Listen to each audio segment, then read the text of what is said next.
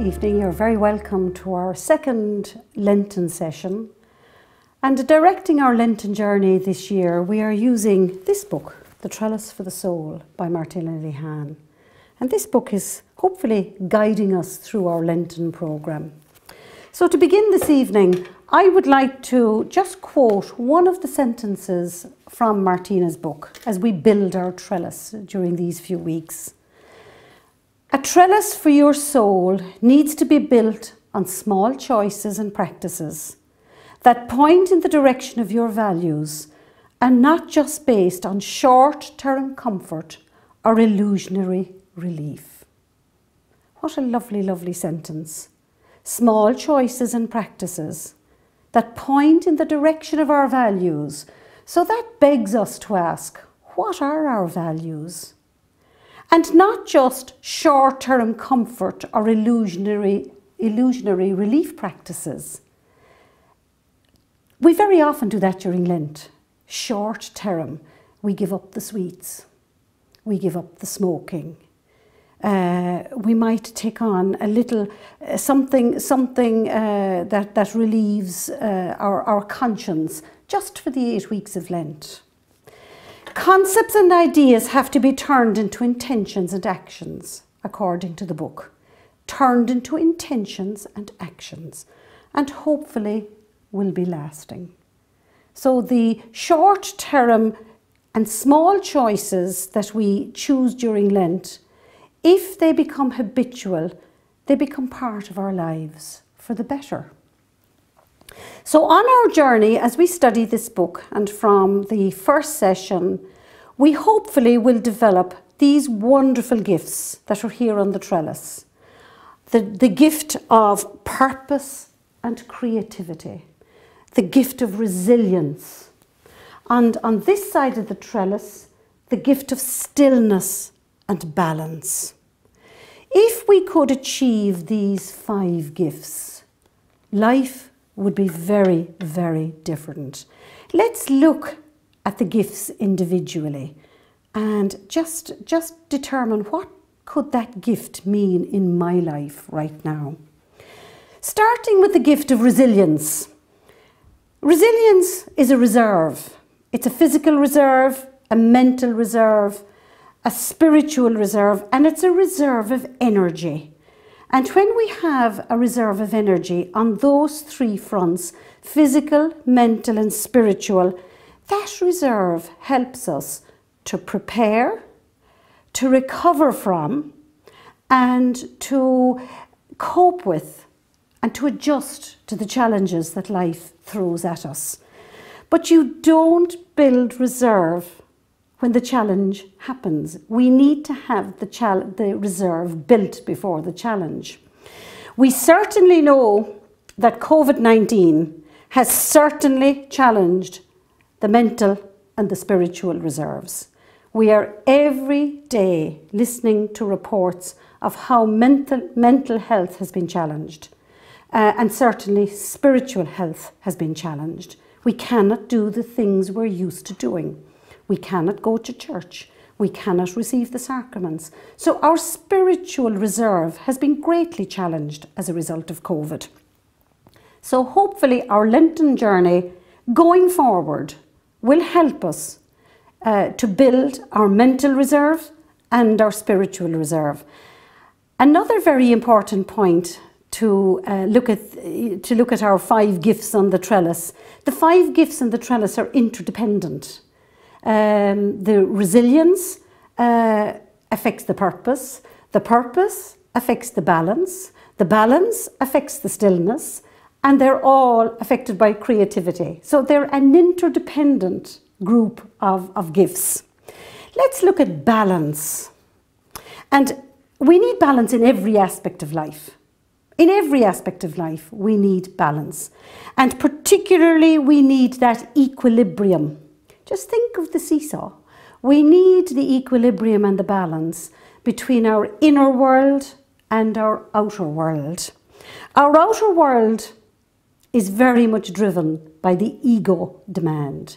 The ego demands of wealth, power, control, possessions, status, our needs and our wants. The outer world is a most demanding world, but it's very ego-driven, while the inner world is a world of calm and peace. It is so important to have a balance between those two worlds. Putting things, when we have balance between the inner and the outer world, we are better capable of putting things in perspective. And certainly putting things in perspective can be very grounding.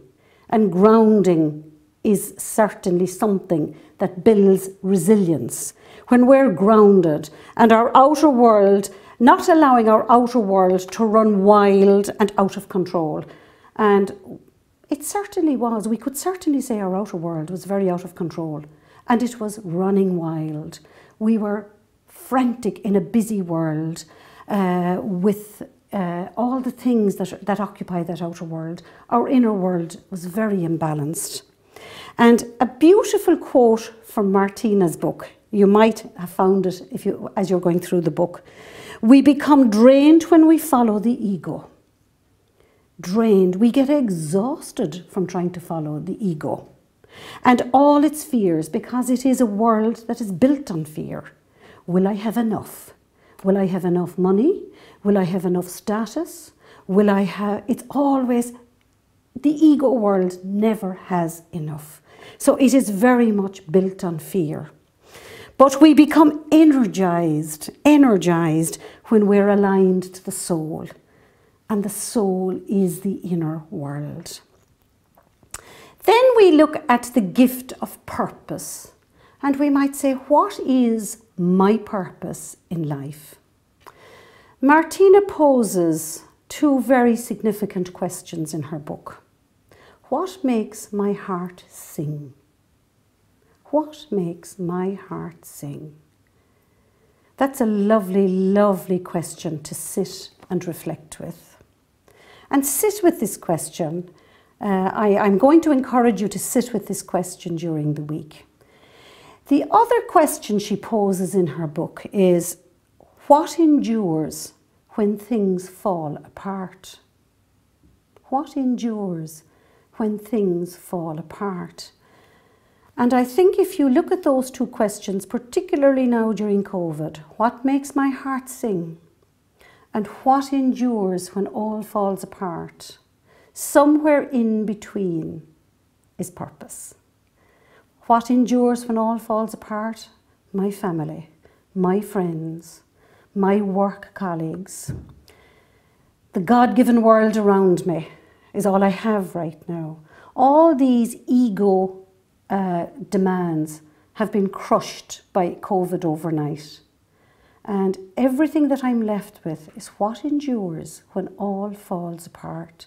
And very often you find your purpose in that gap. My family, my friends, my work colleagues, my community, therein lies purpose. And we can lose purpose when we're so busy in the ego world. Stillness, the gift of stillness. And there is that beautiful saying, be still and know. And I mentioned this on the first night, be still and know. Be still and know what? What do you know? And what do you learn to know when you're still? Again, Martina quotes a beautiful poem from the 12th century poet Rumi.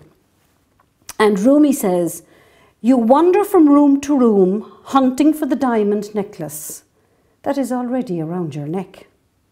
You're chasing for something you already have. And I suppose closer to home, in our own Lenten reflections, Father Michael and Pauline are telling us the very same story with the bottle and the pearl. The grey bottle that's full of ash. The outer world, just all we can see is the ash in the outer world. But when the bottle becomes still, we find that hidden treasure, the pearl. In Matthew's Gospel, Matthew tells us, for where your treasure is, there your heart is also. For where your treasure is, there your heart is also. Therefore, really, the treasures of the inner world, the treasure of the inner world is what will make your heart sing. The treasure of the inner world is what helps you to endure when all things fall apart. Now are you seeing the connection between the gifts? Stillness, but you will not find the treasure. You will not find the purpose in your life. You will not build the resilience. And you most certainly will not find the treasure unless you develop the gift of stillness.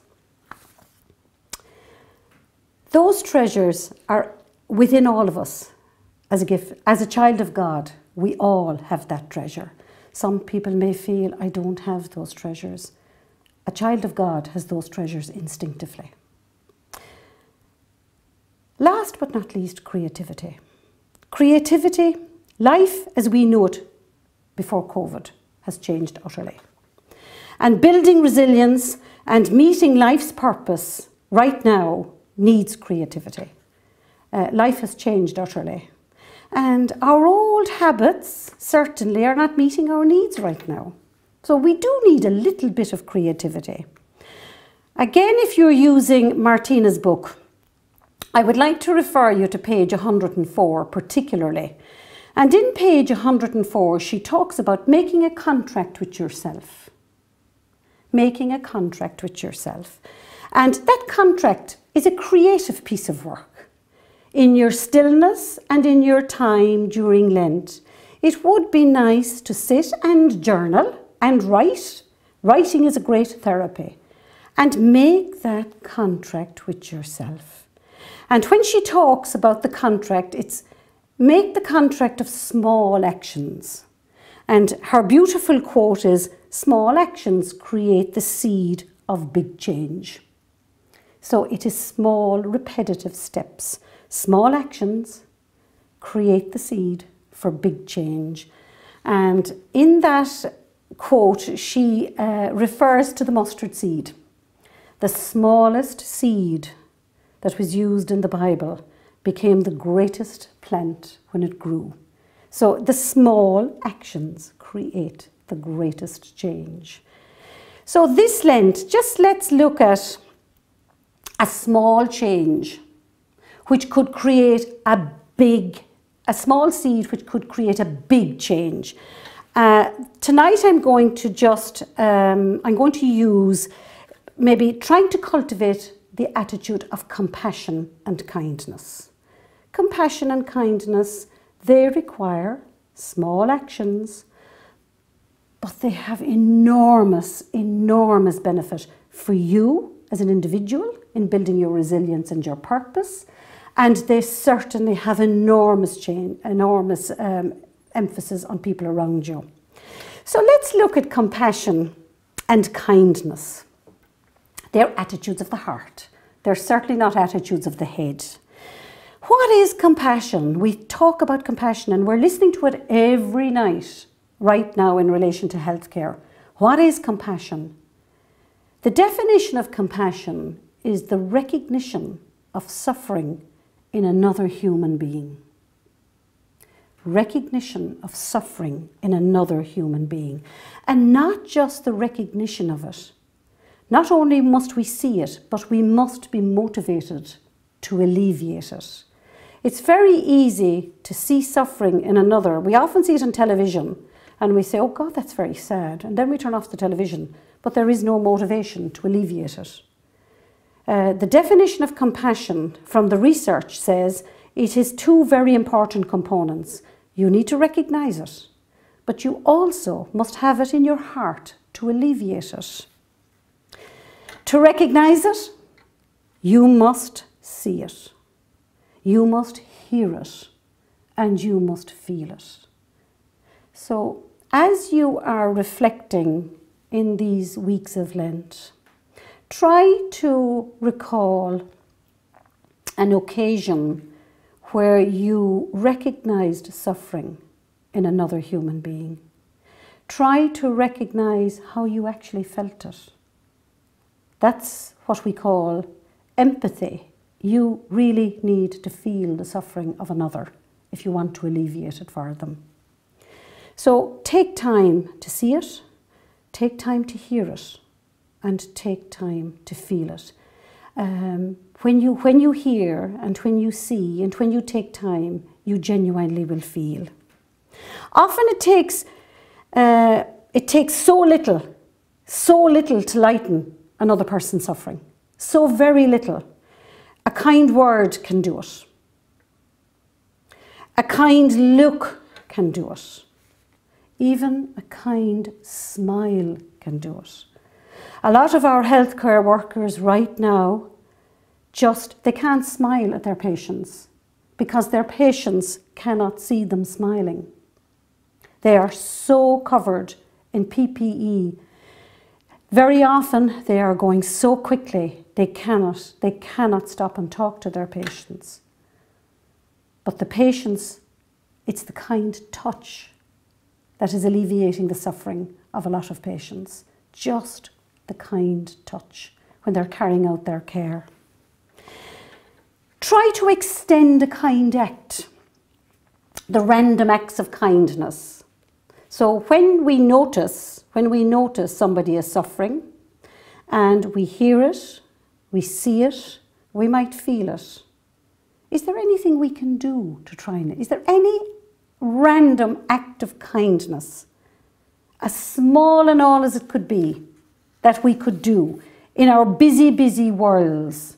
Is there any kind, random act of kindness we could extend? That's being compassionate and that's being kind. I suppose the challenge I would give you is, in the coming weeks of Lent, try to include one random act of kindness a day. No matter how small it is, just try to cultivate one random act of kindness a day. Pick up the phone and ring somebody. Write a letter to somebody. Send a card to somebody that you know is suffering. Just the smallest little thing can extend kindness. Another very important area when it comes to compassion and kindness, try not to add to somebody's suffering. It is very easy to add to somebody's suffering. Particularly, we can add to somebody's suffering with harsh judgment. And certainly we know from Scripture we are not in a position to judge. We certainly need to take the planks out of our own eyes before we judge another human being. It's not our place to judge. Judging merely adds to other people's suffering. Try to restrain from gossip. And Martina particularly emphasises this in her book. Some people thrive on other people's suffering through gossip. Do we really need to do this? Knowing in our heart and souls we are adding to another human being's suffering. When we do the classes on mindfulness, one of the things that we try to encourage people to do, particularly if they feel they're in the habit of gossip, or they feel that they're often in a circle that's used to gossiping, we use the triple filter of Hippocrates. Now, Hippocrates didn't live today nor yesterday, but Hippocrates said, if you're about to say something to somebody, always put it through the triple filter test. The first filter is it truthful? If it's not truthful, it shouldn't go any further. Now, something might be truthful, but is that a reason to take it forward? The second filter is it useful? So it might be truthful, but not useful. Well, if it's not useful, it doesn't need to be passed on, or it doesn't need to be discussed, particularly if it adds to another human being's suffering. Now, it might be truthful, and it might be useful. The third important one, is it kind? And certainly, if it doesn't pass all three filters, then it's time to refrain from passing that piece of information on. A tremendous piece of advice. And I suppose one of the quotes from Martina's book is, try to create a gossip-free zone in your home and in your work. So certainly when somebody in your home or at work in the next few weeks over Lent says to you, wait till I tell you, it might be very advantageous to say, before you say it now, is it truthful what you're going to tell me? Is it useful what you're going to tell me? Is it kind what you're going to tell me? And if it doesn't pass the triple filter test, it might be best to leave it where it is. And you'll see very suddenly, you will break the habits of gossip.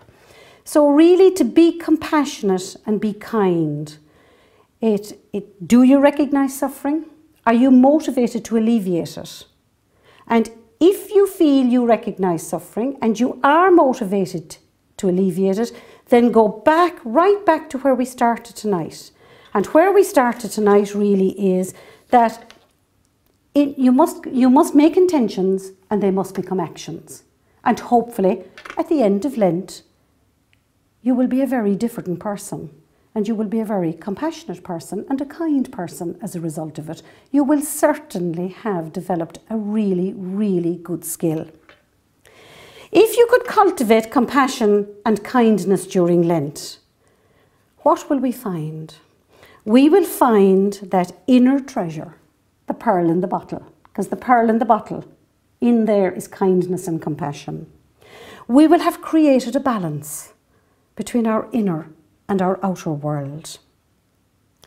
Compassion and kindness, you will find, is coming from the core of your heart, not the judgment of your head, because they're core attitudes of your heart. You will have discovered what makes your heart sing, because there is no doubt about it. Compassion and kindness makes the heart sing. And you will have discovered what endures when all things fall apart, particularly for the person who is receiving your compassion and your kindness. Through the stillness you will discover that you are truly living the gospel principles. And particularly the gospel principle, if you wish to refer to St. Luke's Gospel, which was on the second Monday of Lent. St. Luke's Gospel said, do not judge others and be compassionate. You are truly living. During Lent, you have actually developed the core principles of the gospel. So, then the heart sings a new song of delight, a song of purpose, a song of balance, a song of resilience, a song of creativity, and a song of stillness. Be brave this Lent. Make a contract with yourself to be kind and compassionate.